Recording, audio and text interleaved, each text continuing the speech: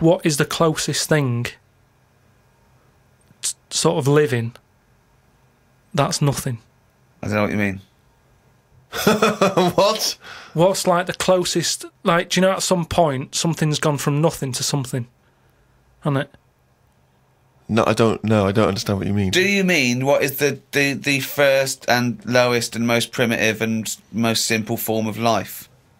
No, He's right here in this room, Rick. say like when you look at a stick insect, Right. you go, right, there's a slight crossover there from a stick to a living thing. No, it's not.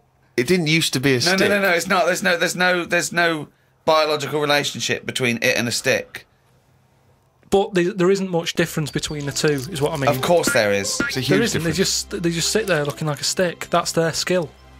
Yes, but there's nothing to do with being a stick. It's like camouflage. That's like saying when a soldier puts on combat gear, you're saying he's a cross between a human and a shrub. What I'm saying is, have you seen them weird things that just look like... They sort of look like a leaf? Yeah, there are insects that have evolved to look like a leaf. At some point, something has had it away with a leaf. No! What? At no point has something had it away with a leaf. No, to make it look that much like a No. leaf. At no point did a beetle shag a leaf. It's superficial. It's the way it looks. That's all it... That's like saying chameleons must have mated with green once. They are green. No, but it what- looks like a leaf. But then how does it meet... How does it have relationships? It will be going around sort of having it away with a leaf. No, it won't, because it doesn't know what it looks like. It doesn't matter. It's not like a stick insect will be talking to a stick for ages and go, "Oh, I've wasted my time here.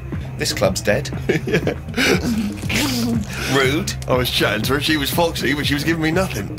But Dave, that's not a stick insect. That's a stick.